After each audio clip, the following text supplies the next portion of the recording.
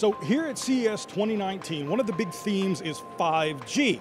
And I'm here with Shane Reamer with D-Link to talk about their new 5G NR router that aims to bring high-speed internet to people who may live and work in remote areas and maybe they can't get fiber or they can't get a really high-speed broadband connection. So this is really cool. So Shane, tell me a little bit about the 5G NR Enhanced Gateway, when we can see it, who it's for, the technology inside of it, everything. So right off the top, you can see it around the second half of 2019. It's going to come out. We're going to work with service providers such as AT&T, Verizon, Sprint. Anyone who wants this, they can work with us and we'll help them bring it to their customers. We're not going to sell it directly as of right now, but we are working on plans for that to sell an unlocked version. This router can definitely provide speeds for people in remote areas. So right now, if they're working off a hotspot or something like that, they can use this to access those really fast broadband speeds.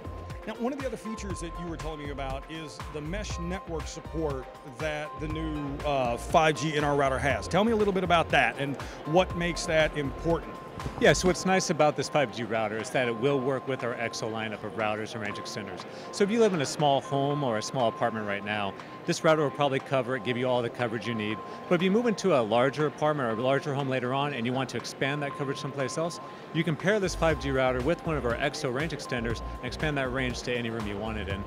Yeah, so it's going to act like an actual router in your home, the routers you already have right now. The difference is you're not going to need a modem to connect. It's going to connect to the cell towers out there once 5G becomes big across the US. It does have the Ethernet ports on the back, so you can wire directly into that.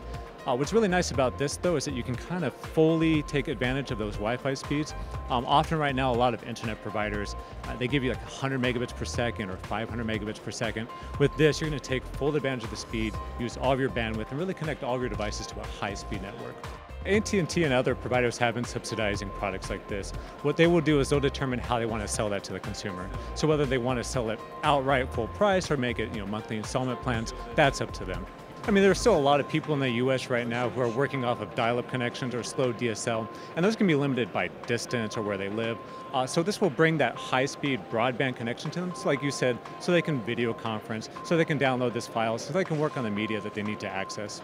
Well, Shane, I really appreciate it. Thanks a lot for showing us the router. Thank you. For Tech Republic and ZDNet, I'm Bill Detweiler at CES 2019.